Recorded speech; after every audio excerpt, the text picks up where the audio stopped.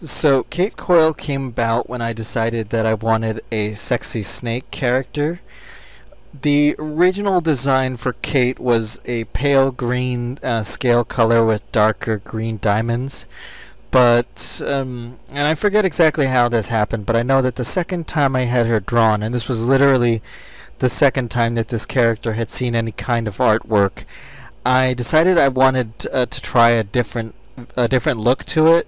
So she became a brownish snake with dark brown hair, and it might have been based on an actual picture or something. I don't really remember, but when I saw the second design, it just clicked, and I think it's one of the few cases that I can recall where one of my characters' appearances has changed from their initial iteration, because most of the time whenever I get this picture in my head for how a character is supposed to look, and I get it done from an artist, usually that's how it stays, with rare exception.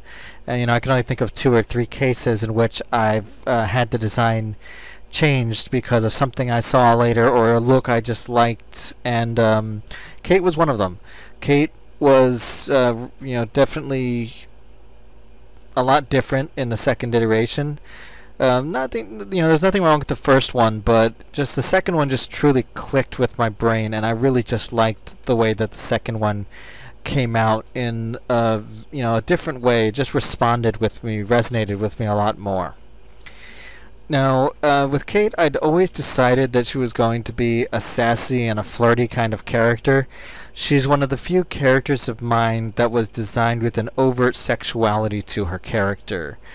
A lot of my characters I think are sexy, but she was one of the ones that was really intentionally designed that way. And Kate has bounced around various settings over the years. I put her in a couple of different ideas, which I wasn't exactly sure where she fit, but she didn't really come together until I paired her with Lucy, my female wolf, and kind of stuck them together as a couple. Once I do remember I broke them apart and put them in separate settings, but it just never worked, and they always just seemed like they worked better as a pair, because Kate was the bold and flirty character. Lucy is the shy and somewhat uncertain one in their relationship, but when put together, each of them had a crucial element that the other lacked, which I think is the ideal setup for two characters that are intended to be together, like Lucy and Kate. And so they just kind of completed each other in more ways than one, and I always thought that really was just, if they're going to be in anything, they need to be together in this.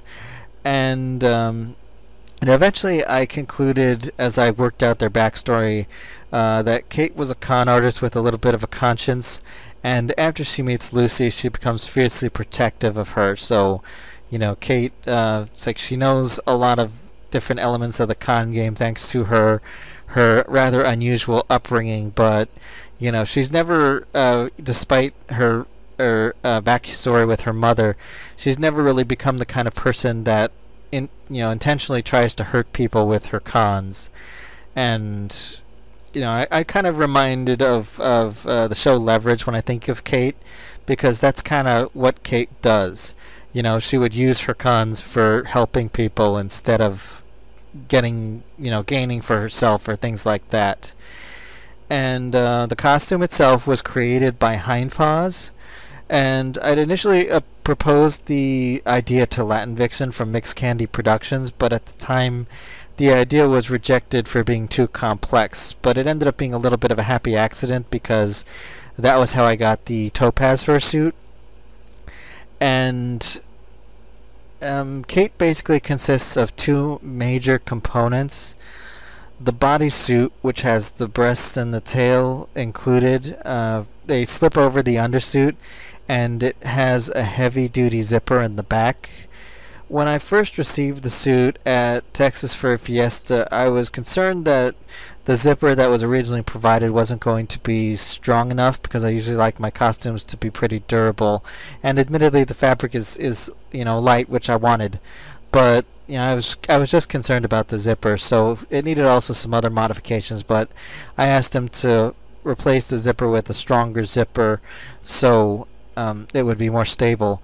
And also the feet required modification, as I don't remember whether it was my fault or his, but I recall that there was padding on the feet, and given that I wanted to wear heels with Kate, the padding was going to be getting in the way of that, so I asked him to redo the feet so that they had no padding and I could just wear normal off-the-shelf heels. If she wears a skirt, usually it slips on under the tail, and for the most part, a lot of Kate's wardrobe is off-the-rack kind of stuff because there's not much to her other than my actual body shape. And, you know, for her tops and dresses are generally silky, flashy, sultry. Her fashion language is definitely different than most of my other girls. A lot of Kate's wardrobe really, the other ones can't really share that much because, you know, Kate occupies a different area of the fashion spectrum than most of the other ones who are basically a lot more like me. A lot of my girls are pretty conservative with what they wear, and there's cases like Lexi where she just kind of has a quote-unquote look that I just sort of keep going with. But insofar as Kate, she definitely is one of the ones that's more likely to wear something satin, something flashy, something silky, you know, things like that. And you know, with Kate, I usually wear one of my common sets of black heels, which, you know, I usually like a certain type of heel, which is low and thick. You know, the heel isn't too tall, isn't too thin, and, you know, nice and thick straps for stability. So that would be Kate Coyle, and I will catch you guys later. Thanks for watching, and if you liked it, click the subscribe button and leave a comment below. You can also find me on Twitter and a few other places on the web, or support me via Patreon or Ko-fi. Zebra hugs!